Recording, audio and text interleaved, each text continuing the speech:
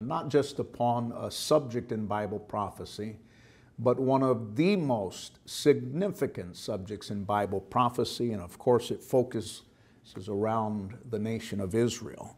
I believe every serious student of the Bible must understand at least three things about Israel and about God's covenant with Israel and the Jewish people, because if you are unaware of the three things that I'm going to be teaching today, it will pollute your understanding on many subjects and issues within the parameters of Bible prophecy. One Bible scholar wrote this, quote, "Keep your eyes on Zion, God's holy land. As the Jews go, so goes the world." The Jews are God's yardstick, God's outline, God's blueprint for what He is up to in the rest of the world. End quote. Let me give you some important facts about Israel that highlight exactly how important she has been in our history. First of all, Israel is the only country in the entirety of the world that still has the same name, is located in the same land, and speaks the same language as it did 3,000 years ago. Israel also contains the lowest geographic point on the entire globe, and that would be the Dead Sea. The Dead Sea is 1,330 feet below sea level and lies at the southern end of the Jordan Valley. Some of you are aware of the fact, others may not be, that the salinity and the mineral content in the waters of the Dead Sea are 8.6 times greater than any ocean. It is so filled with mineral content that it's impossible to sink. And if you Google the Dead Sea and tourists, you will see many people that go to the Holy Land. They'll go to the Dead Sea and they usually take a break and they allow people to swim or to take pictures. And you'll see people like corks floating in the waters of the Dead Sea. The Mount of Olives in Israel is the oldest continuously used cemetery in the entire world. The first personal computer from IBM was designed in Israel. The first cell phone. I mean, cell phones today dominate our culture, but few people understand that the cell phone was actually invented in Israel.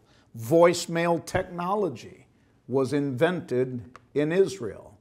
USB technology and thumb drives that are common in the workplace today were invented in Israel.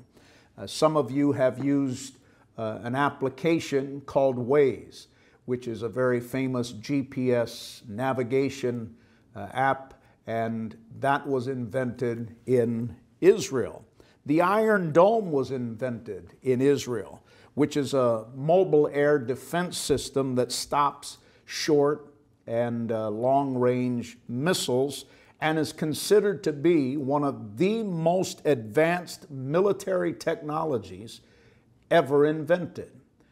Very few people understand how much Israel is hated. About 1,000 bombs a day on average are lobbed into Israel, and the Iron Dome stops almost without exception every single one. Israel has also invented a list of weapons and military technology that would take me hours to read. The same could be said of medicines and medical technology. Most of the listeners have heard of Bayer Aspirin or the Bayer Medical Company.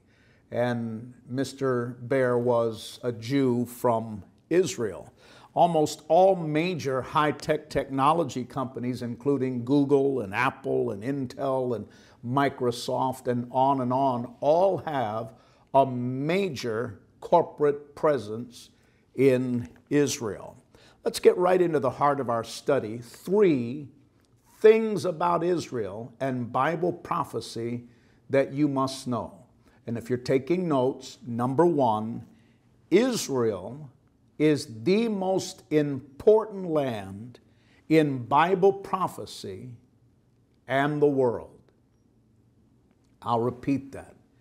Israel is the most important land in Bible prophecy and the world.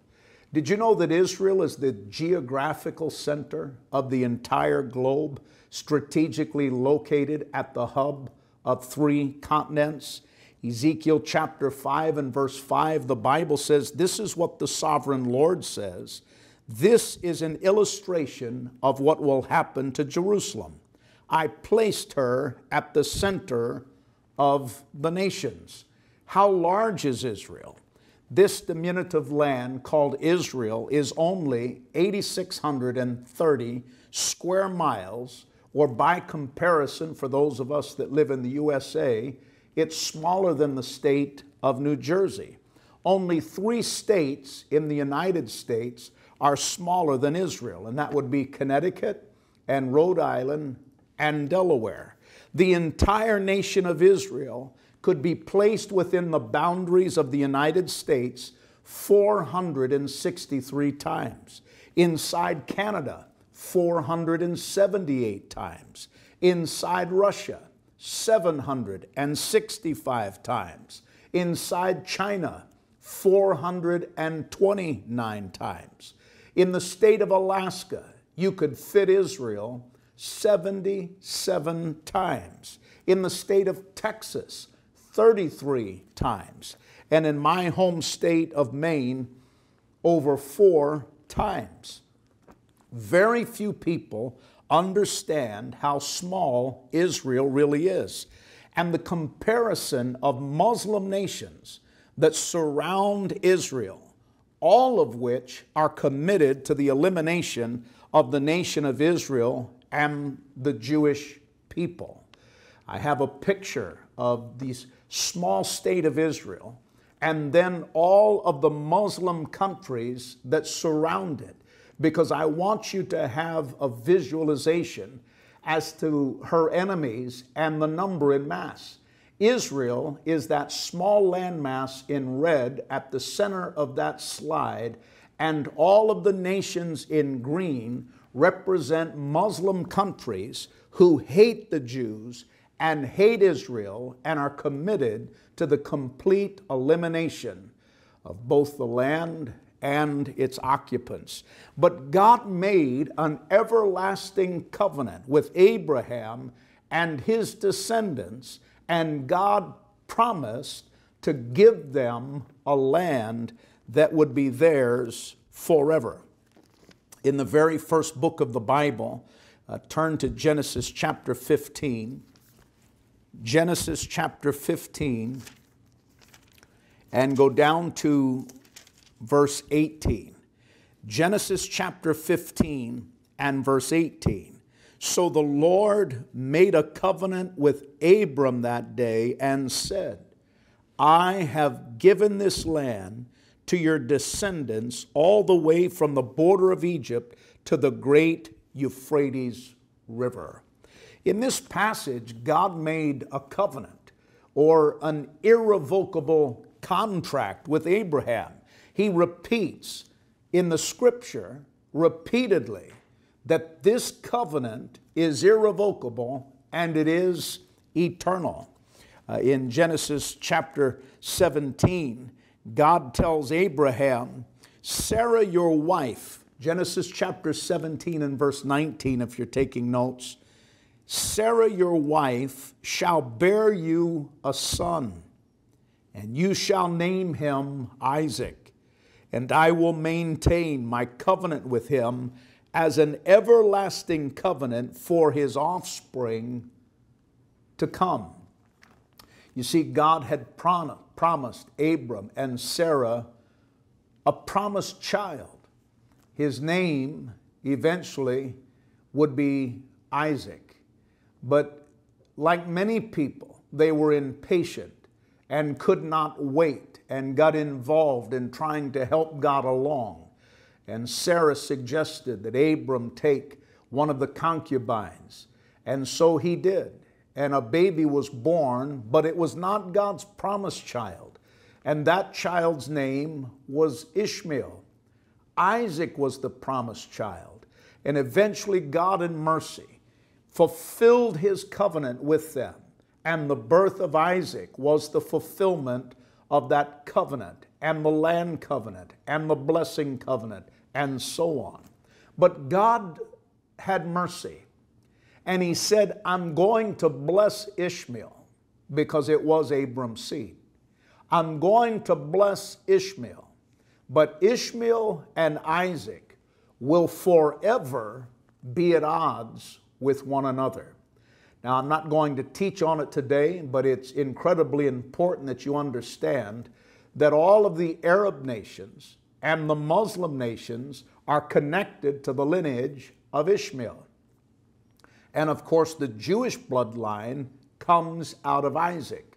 And so when the angel prophesied that Ishmael and Isaac would be at war with one another, from the moment of their birth and throughout history, their seed, you now have a biblical and prophetic understanding as to why there is this incredibly abrasive war, hatred between the Muslim people, the Arab people oftentimes, and the Jews. They missed God. And anytime you miss God or get ahead of God, God has mercy. But there are always consequences to disobeying God. There are always consequences to getting ahead of God. And it is always much wiser to wait patiently upon the Lord. In Genesis chapter 17, verses 20 and 21, God promised to bless Ishmael. The ancestors of the Muslims said that he would create from Ishmael a great nation, but his covenant to Abraham, including the land covenant, was exclusively given to Isaac, not Ishmael. Be sure you have that in your life notes. God's covenant rested with Abraham and Isaac his seed. Though Ishmael was born out of the will of God, God promised to bless him. Think in terms of oil. The descendants of Ishmael pretty much have the major stake of oil throughout the world, wealthy beyond belief, but they are not God's promised people. One scholar wrote this, quote, massive amounts of archaeological evidence support the notion that Israel has been in its land for as long as the Bible recounts, and that the words of Scripture are historically true, end quote. We know that the Jews had a presence in the land of Israel until the Romans conquered it. However, the Jews were ultimately driven from that promised land. In the academic world, it is oftentimes called, and it's important that you hear this, because if you study Israel and you study Bible prophecy, sooner or later you're going to come across the term Diaspora 1 and Diaspora 2. And it simply means exiled. And there were two distinct times when the Jewish people were exiled from their land. The first diaspora, Diaspora 1, was AD 70.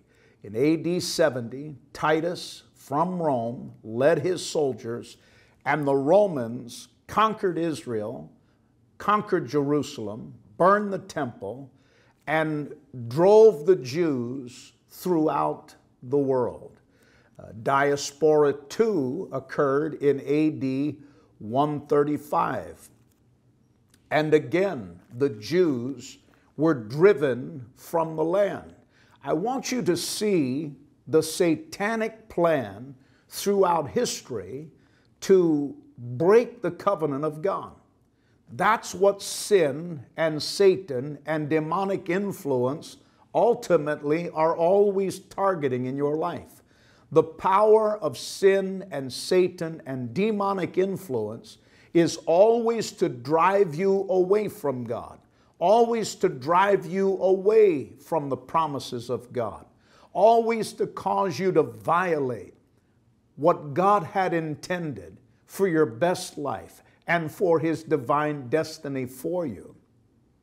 And in the moments to come, as I always do, if you're listening and you're not sure where you stand with God, maybe you do not have a right relationship with God, maybe you're living in victory over sin, maybe sin is living in victory over you. But if you're not sure where you stand with God today, I never do any Bible studies, regardless of the subject and content, without taking time to pray with you at the end. And I want you to be patient. Many of you perhaps have never prayed what many people call a sinner's prayer. And today is your day to get back into right covenant with God. And so in your notes, I want you to have those two dispersions down. Diaspora 1, Diaspora 2. D-I-A-S-P-O-R-A. Diaspora 1, Diaspora 2. Diaspora 1, AD 70. Diaspora 2, AD 135. Did you know that there are over 1,000 verses in the Hebrew Bible connecting the Jewish people with the land of Israel? The land of Israel. We're talking about three things every Bible student must know about Israel in Bible prophecy. Number one, the land of Israel is the most important location on the earth and in Bible prophecy. Number two, Jerusalem is the most important city in Bible prophecy and the world. Number one, Israel is the most important land in Bible prophecy in the world.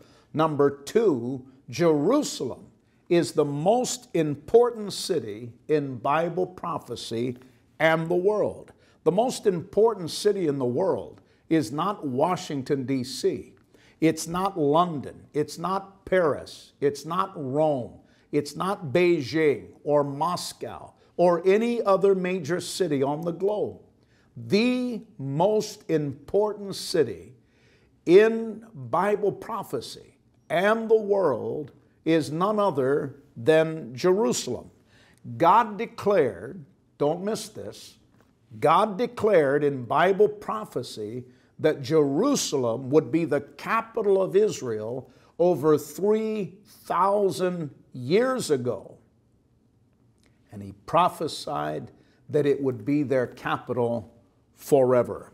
I want you to see a remarkable passage of Scripture. Go into the Psalms, Psalm 132. Psalm 132, and go down to verses 13 and 14. Psalm 132, verses 13 and 14.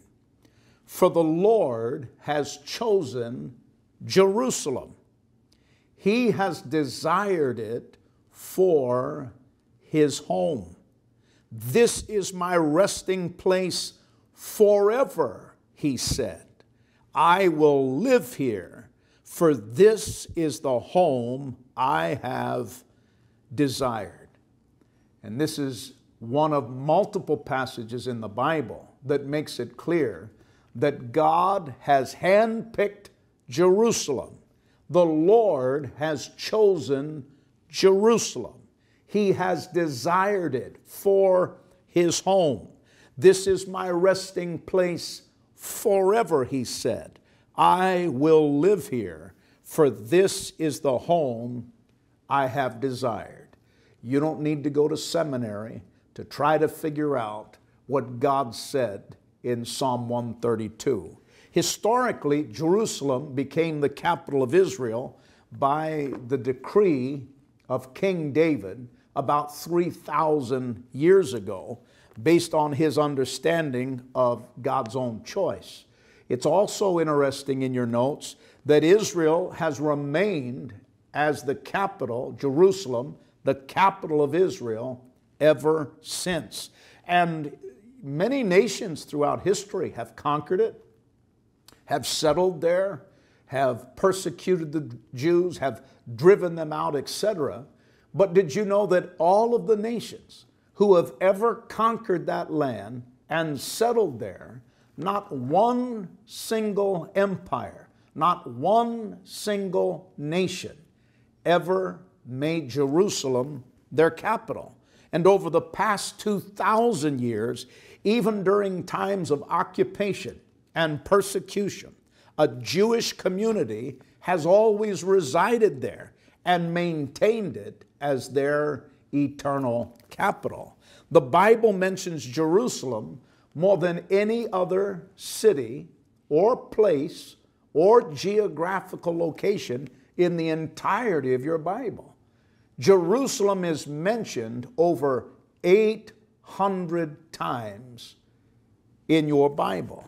And the Bible prophesied that Jerusalem would be not only the capital city of Israel, pay careful attention, Jerusalem will not only be the capital city of Israel, but God has promised that in final end time prophecy, when the dust settles and God creates a new heaven and a new earth, Jerusalem will then be the capital of the entire world.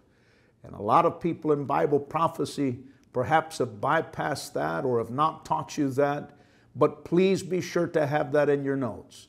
Jerusalem has been promised by God to be his dwelling place, his home forever. He prophesied it would be the capital of Israel, and when he creates the new heaven and the new earth, Jerusalem at that time will become the capital of the world. Let's go into the book of Isaiah chapter 2, and let me show that to you. Isaiah chapter 2, and go down to verses 2 through 4. Isaiah chapter 2, verses 2 through 4. In the last days, the mountain of the Lord's house, which is Jerusalem, will be the highest of all, the most important place on earth. It will be raised above the other hills, and people from all over the world will stream there to worship. People from many nations will come and say, "Come, let us go up to the mountain of the Lord, to the house of Jacob's God. There he will teach us his ways, and we will walk in his paths. For the Lord's teaching will go out from Zion. His word will go out from Jerusalem. The Lord will mediate between nations and will settle international disputes. They will hammer their swords into plowshares and their spears into pruning hooks. Nation will no longer fight against nation, nor train for war anymore." And after the second coming of Jesus Christ at the end of the tribulation, Jerusalem will actually become the seat of authority from which Jesus Christ will personally rule and reign. Luke chapter 1 and verse 32. Luke chapter 1 and verse 32, "He will be very great and will be called the Son of the Most High. The Lord will give him the throne of his ancestor David." Luke records that as David ruled and reigned from Jerusalem, that Jesus Christ, after his second coming, will establish his throne there, and Christ will rule and reign from Jerusalem, not just the capital of Israel, but after the second coming of Christ, Jerusalem becomes the capital of the entire world. Lastly, number 3, Number one, Israel is the most important land in Bible prophecy and the world. Number two, Jerusalem is the most important city in Bible prophecy and the world.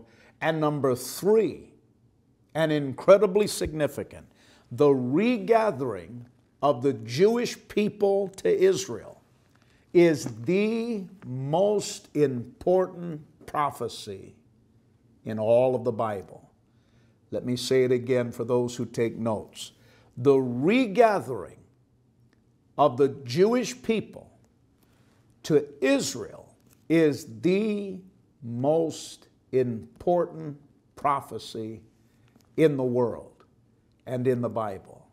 And since it is the most important prophecy in your Bible, let me give it to you a third time. I really don't want you to miss this.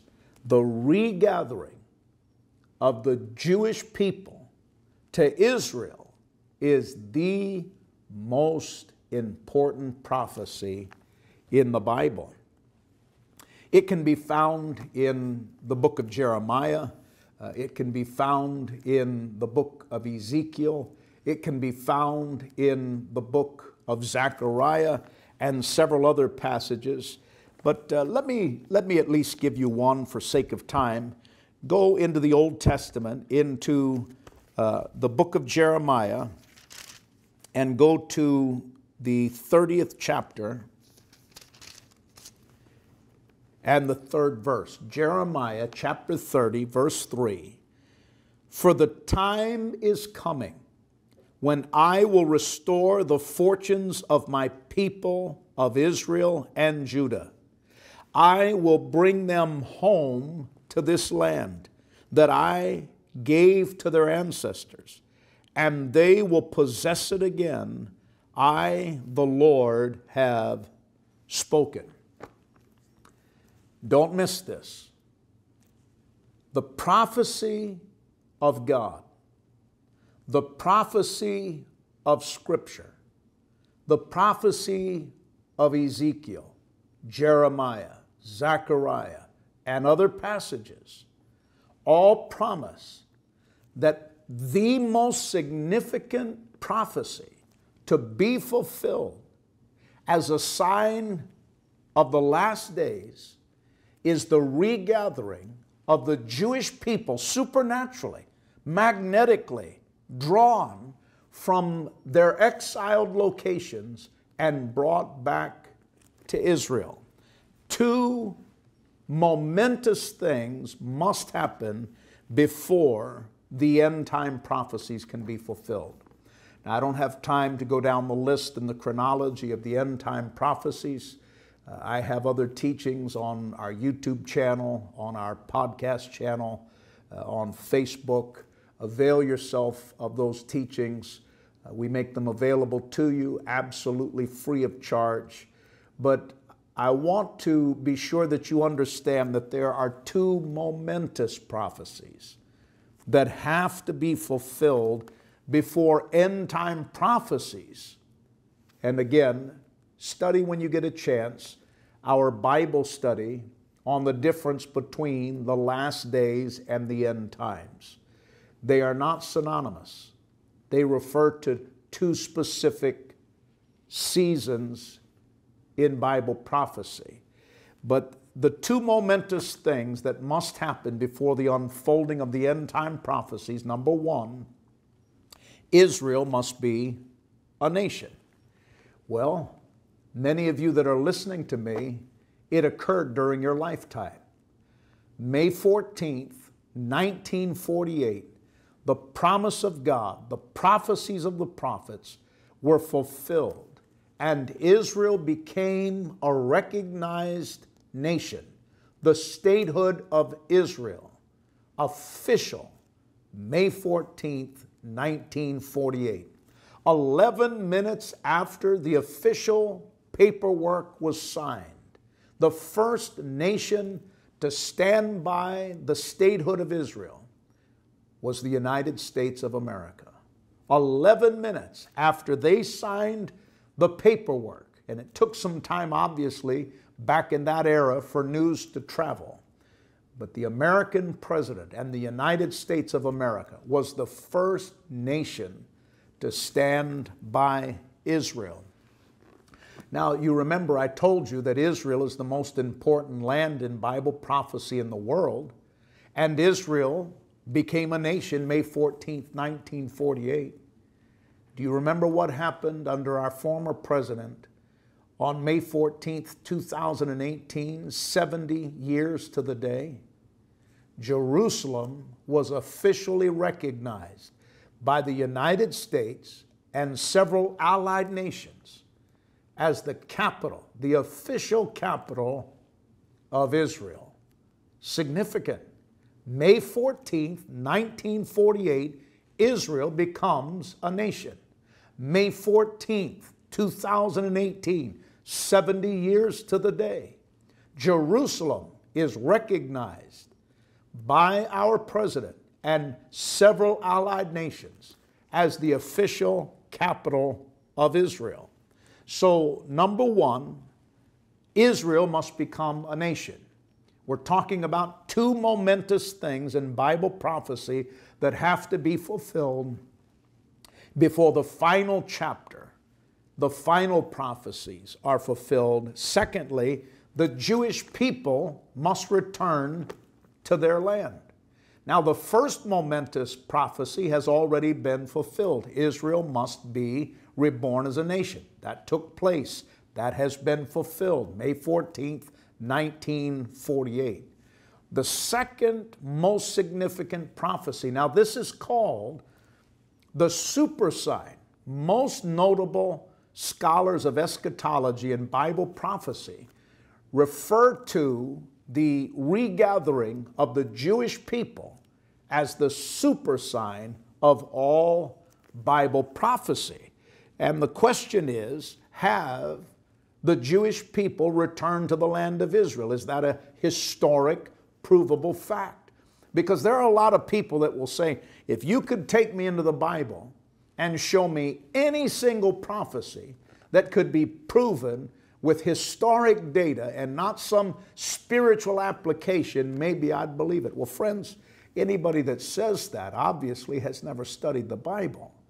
I could take hours and days and weeks to walk you through the Bible and show you Bible prophecies that have been fulfilled in exactness. Bible prophecy is so accurate. It is history written before it takes place. And we can prove that the regathering of the Jewish people, remember, Diaspora 1, AD 70, Diaspora 2, AD 135, Jews exiled and driven throughout the globe. But Bible prophecy clearly tells us that the Jewish people will be gathered back to Israel.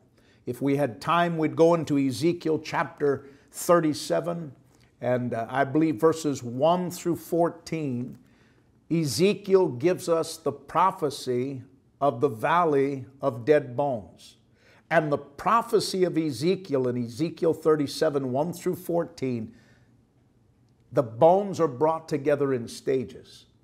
It is a prophecy that shows us that Israel being reborn and regathered is not going to take place instantaneously in one miraculous event, but the prophecy of the rebirth of the nation of Israel, the regathering of the Jewish people, is going to take place in several stages.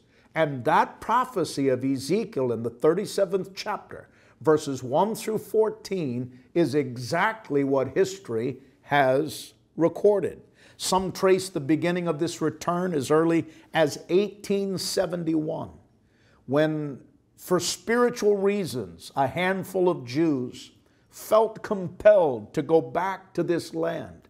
And they were persecuted. They were hated. They knew that it could be their actual lives. By 1881, about 25,000 Jewish people had settled in the land. By 1914, 80,000 Jews had regathered to Israel. By 1939, there were almost 450,000 Jews regathered in the land. After World War II, the atrocities of Hitler's Holocaust brought international attention to the plight of the Jews and the Jewish people. And of course, we know that in the aftermath of that, Israel was reborn in 1948. At the time of Israel's statehood, the population of Jews was about 650,000. Again, recall what I've already gone over, the prophecy of Ezekiel 37, verses 1 through 14. The valley of dry bones gathered together, brought back, muscle, sinew, miraculously in stages. And that's exactly what we see throughout history. But by 2009, and this is important in your notes, write this down. By 2009, there were 5.4 million Jews in Israel. Why is 2009 and 5.4 million Jews so significant to Bible prophecy? Because it became the first time in Jewish history, prior to their dispersion in AD 70, Diaspora 1, it became the first time in Jewish history, 2009, that there were now more Jews in Israel than any other place in the world. There were about 5.4 million Jews in Israel and about 5.2 million Jews in America, most of those in the greater New York City area, and it remains that way today. Now, the numbers have changed, but as I speak, as you're listening, this super sign of the regathering of the Jewish people throughout the earth is taking place before your very eyes, and some of you are not even aware as to how significant it is. Now, you have to remember that some of the numbers that I'm about to give you are fluid. So if the Lord tarries and you listen to this teaching in 6 months or a year or 2 years or so on, these numbers will have changed. But as I speak today, in August of 2022, there are about 9.5 million who live in the land of Israel. That includes over 7 million Jews. Again, if you're taking notes, let me repeat it so you'll have time to jot it down because it's significant. As I speak, numbers are fluid, but as I speak, the population of Israel is about 9.5 million. Over 7 million of that number are Jews, which is 74% of the population of Israel. There are about 2 million Arabs who live in Israel, which is 21% currently of their population. And the other groups make up less than 5%. But the number of Jews, don't miss this, the number of Jews that have immigrated to Israel in the past year, represents the largest number of Jewish immigrants around the world fleeing back to Israel in over 20 years. That's significant. This is Ezekiel 37, verses 1 through 14, and the regathering and the reestablishment of the Jewish nation and the Jewish people and God's covenant to them, guaranteed. You're watching it take place before your very eyes. And in the last year, more immigrants have returned, Jewish immigrants have returned to Israel than at any point in the last 20 years. Some of you perhaps have not connected the dots with what's going on in Russia and Ukraine. I humbly challenge you. You need to listen. If you are a student of the Bible, I say this often and I say it lovingly, you cannot be a serious student of the Bible and fail to be a serious student of Bible prophecy. And I humbly ask you to allow me to be a trusted source in these last days to walking you through Bible prophecy, and here's one of the reasons why.